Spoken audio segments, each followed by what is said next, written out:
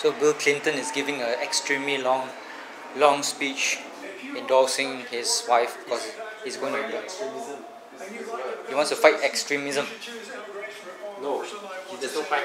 He's inviting extremism. Inviting extremism. Yes. No, are you saying?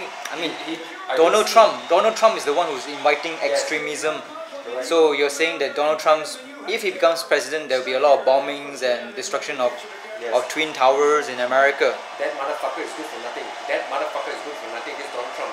Hell you go. Donald Trump. Okay. What is one of his ideology? He says he's going to kick out all the Muslims out from America. Not kick out the Muslims. He's going to bar them from coming into the country.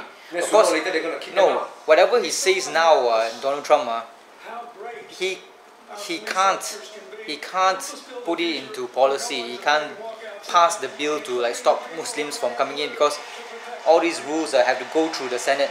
So Donald Trump will have the same opposition that Barack Obama had when he was a president. All his bills or whatever extreme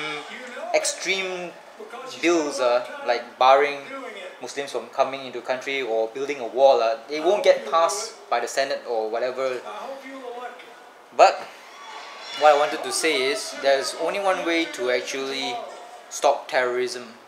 That is to make the whole world great again. That means America is rich. That's why a lot of these ragheads or Arabs, they want to destroy it because they see inequality. So the only way to make everybody happy and not strap bombs onto themselves is to make places like Afghanistan, India, Pakistan, whatever, wherever these terrorists come from, better, life better.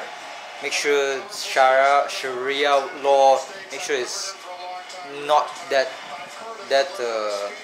popular. Make sure that all these religious schools are not the epitome of schooling. Make sure that the schools or education in all these places are like based on science and not religion.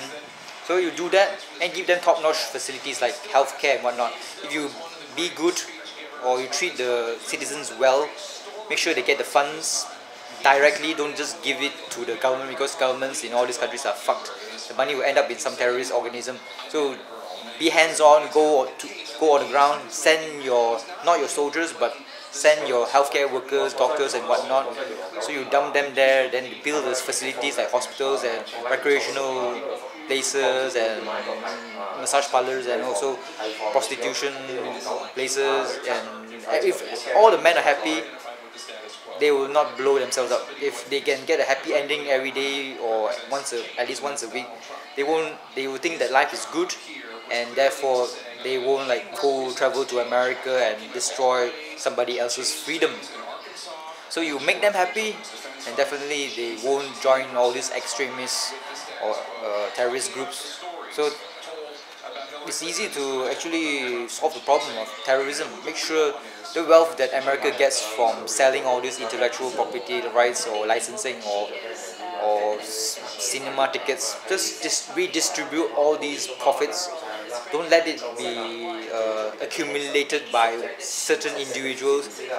Use that money, make the world better, put all those great stuff that the Arabs or all these terrorist fellas envy America. So they're envious. Give them all the good stuff, and definitely they won't kill other people. Okay, if you make sure that wars do not happen in Libya and whatever, Iraq. Make sure the facilities are great. Then they won't like go into another country like Europe and start trouble or creating havoc. So, end of the day, make sure the wealth goes to all these countries. Make sure it's spent well, and if they're happy, there will be no more explosions, and there will be explosions in the groin area instead.